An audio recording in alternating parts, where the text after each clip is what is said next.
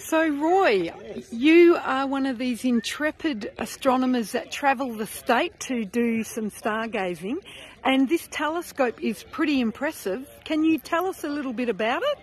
Yes, this one is a refractor, a 150 ED, very similar to the first telescopes. The refractors give you very crisp stars, pinpoint stars with a very dark background.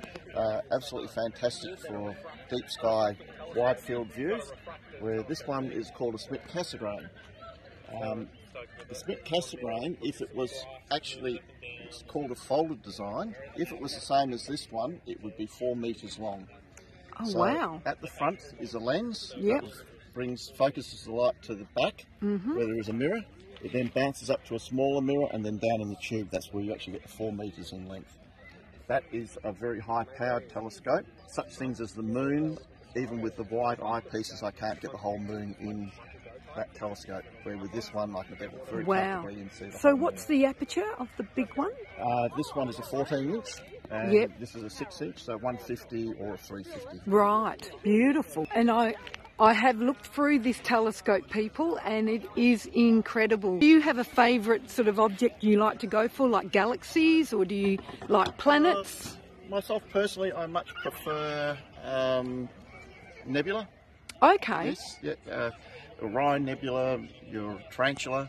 Eta Carina is a beautiful one I love to show people because you actually see a star that's blowing up.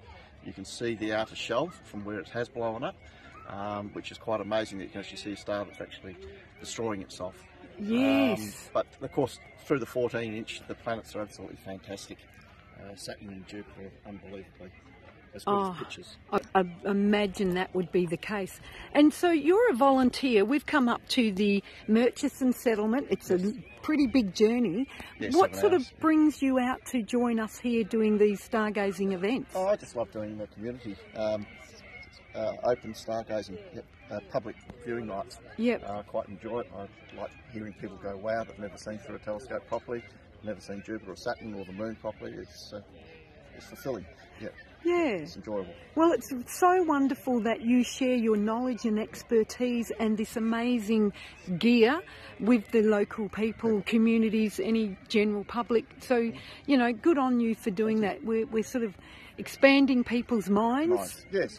People seeing things I've never seen before that's right under their feet, if you like, or above their head. Awesome. Well, thank you for speaking with us today. Thank you.